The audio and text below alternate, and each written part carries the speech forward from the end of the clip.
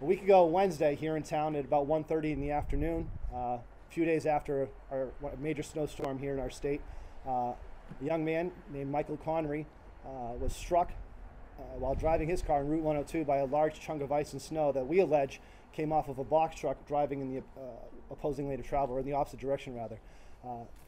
Michael sustained serious and significant injuries to his face, and in fact had glass embedded in both of his eyes, and has underwent multiple surgeries since that time.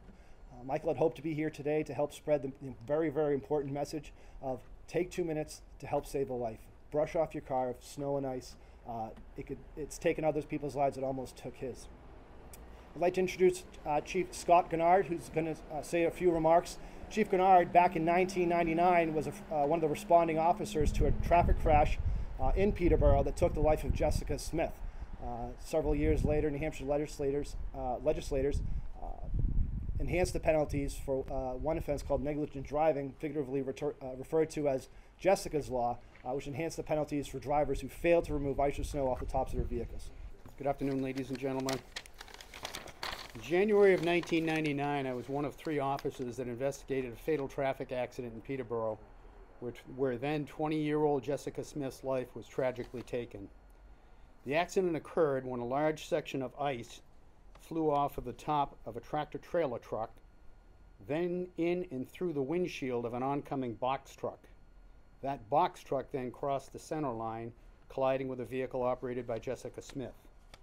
This tragic event helped pave the way for New Hampshire lawmakers to enact the negligent driving law, also known as and commonly referred to as Jessica's Law. The message is this: please take the time to clear the snow and ice from your vehicle before you hit the road. It will save lives, save injuries, prevent injuries, and prevent you from having to pay hefty fines.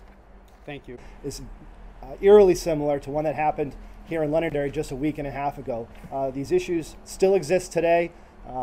Unless we have a severe climate change, New Hampshire is going to have snow every winter, and we ask drivers and remind you every single snowstorm, please take 2 minutes, brush off your car of snow and ice. It could literally save a life. It took Jessica's life, and it almost took Michael's. Sergeant Kane, something like this at any of your local home improvement stores. You can buy it online, shipped to your home. Just before, as a few of you saw, there was a vehicle, an SUV in our parking lot that hadn't removed snow from their vehicle, and that tool literally took about 90 seconds to do.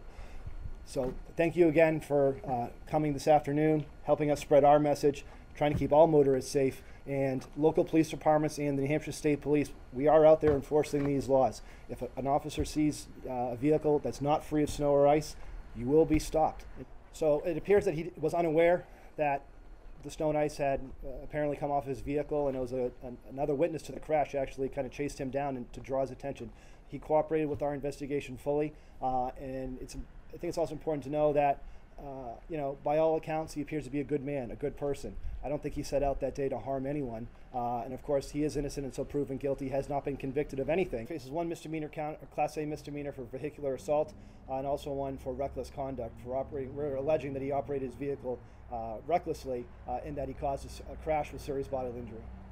Again, Michael really wanted to be here today, but he's actually back in Boston at another doctor's appointment. He's underwent several surgeries, and he's hopeful to get his vision back. Doctors don't know for sure. Time will tell. But an interesting side note, I'd never met Michael or his family until this crash, and in the days after. Michael is set to graduate college in May. He actually was a police explorer here in Londonderry about 4 or 5 years ago, and shared with me that he intends to apply to various police departments to become a full-time police officer sometime next year. Hopefully his vision does come back to a point that he's able to pass a vision test, because that is a requirement for all police officers, not only in New Hampshire but across our country. So it's somewhat, it'd be quite a tragedy for this young man not to be able to pursue his career dreams because of a crash that he was involved in that was totally preventable.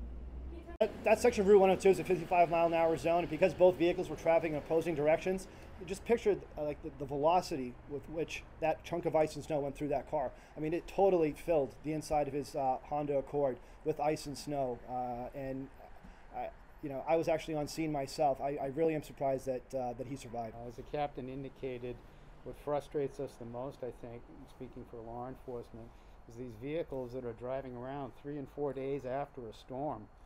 with 6 inches or more of snow and ice on the roof. Keep in mind the light powdery snow that may fall on your roof today within several days will harden up and become ice. So people need to be mindful of that.